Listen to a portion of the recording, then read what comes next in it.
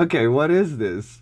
Like, where are the knobs even? How do I use it? A frightening new release by McSolaar. This might be the strangest plugin I've ever seen. And it sounds as demented as it looks. And we love it. It's called SteamDriver. Let's take a look.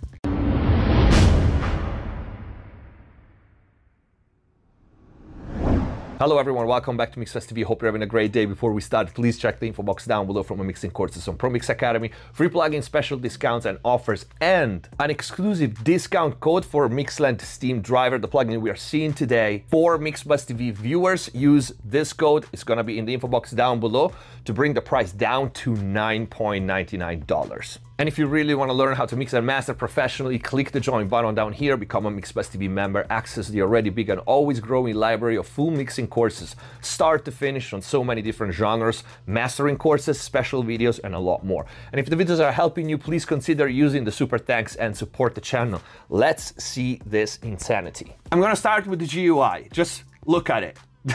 This is the plugin. This is the plugin with the animation, which you can turn on and off, by the way, just in case you want to save some CPU. We could actually play a game. What do you think this plugin does? Write it in the comment down below before I even tell you what it does. And also tell me, where are the knobs? I want to see who gets them all. But if you ever needed a tutorial video on a plugin, this might be it. So what SteamDriver is? SteamDriver is a channel strip, very easy to use, comprised of 3 modules: compression, saturation, and simple EQ. And they were modeled after a non-disclosed collection of rare pieces of gear which haven't been modeled yet. The only thing we know is that they were very aggressive and very colored unit, a Class A EQ and a VCA compressor.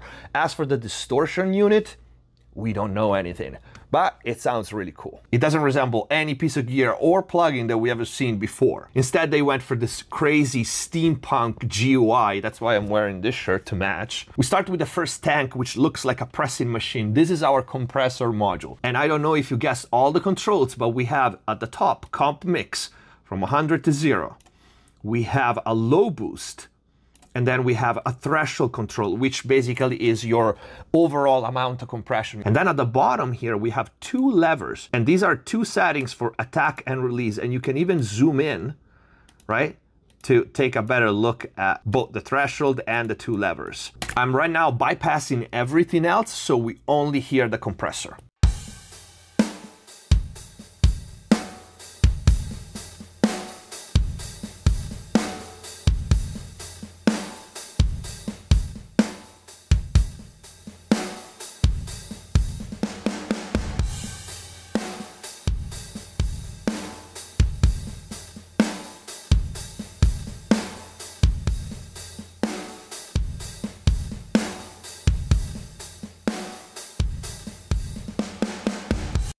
So you can hear with the attack lever up, the attack is super fast and it smashes everything. The release, when the lever is in the low position, is slower and keeps everything under the curve. When it's up, it's faster. A very aggressive compression. This channel strip is great for drums or synths or bass. We'll try on some things. We are smashing it all the way right now and can use the mix knob.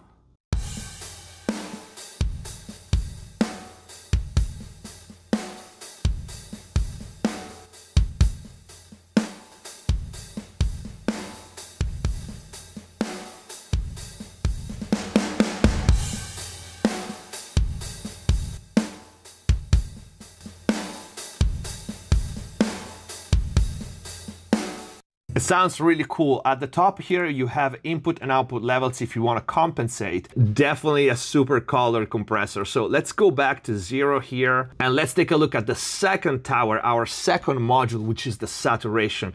And for this one, I'm going to turn on the animation because it's cool. Here next to our animation and zoom button, we also have oversampling. You can see up to 8. And again, we have our saturation mix wheel. This is not a knob. And then we have a high boost. So you can see you have low boost here and high boost here, our Class A EQ. And at the bottom, again, we have our amount of saturation. And our 2 levers at the bottom control even and odd harmonics. And the other is just a saturation color, a different color for the saturation. Let's hear it in action.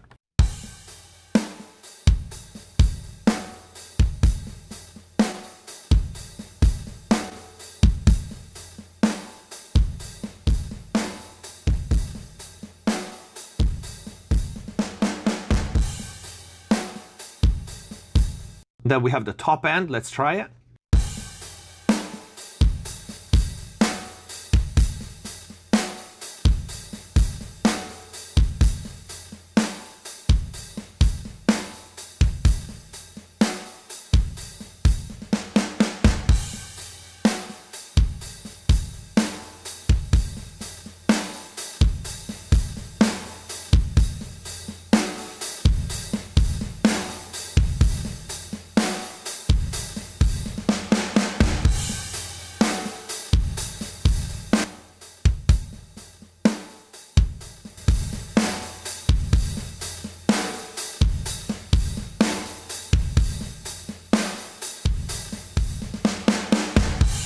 Well, it definitely makes this run more interesting, but there's one last knob hidden in our steam pump torture device, which is this wheel right here, which is a tone shaper, and MixLand tells us this is helpful to place things back and forth in the mix.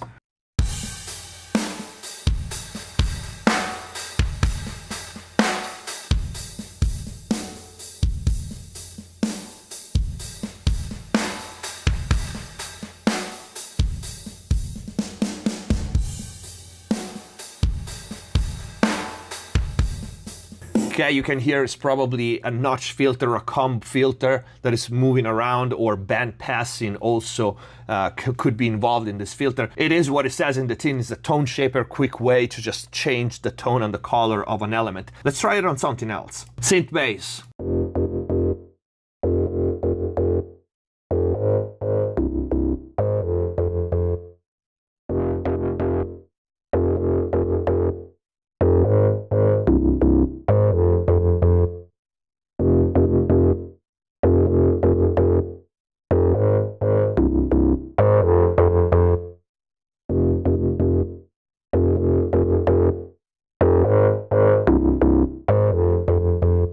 I think it's super, super cool. I love using this plugin. It's like so fun. I think if you have a client mixing with you and he doesn't know anything about this, he thinks probably you're playing some kind of game. Awesome.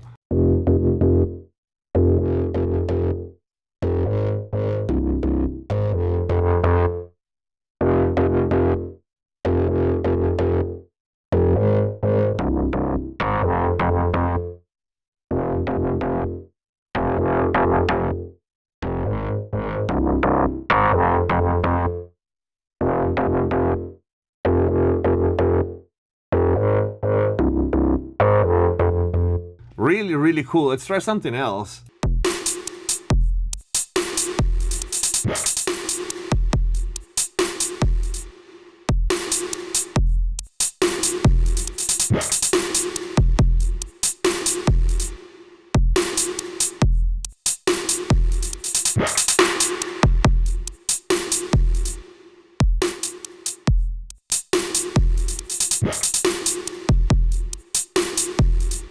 You can tell me this thing is not cool, and it's only $14.99, and with the discount that we have, MixBus TV 6000, it's gonna be in the info box down below, you will get it for $9.99.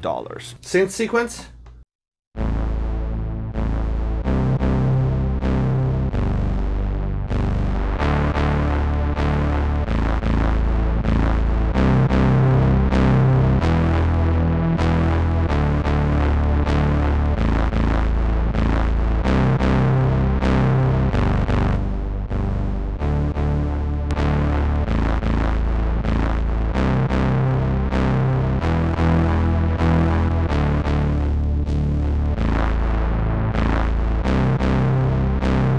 I don't care what you think, I'm having the time of my life using this plugin.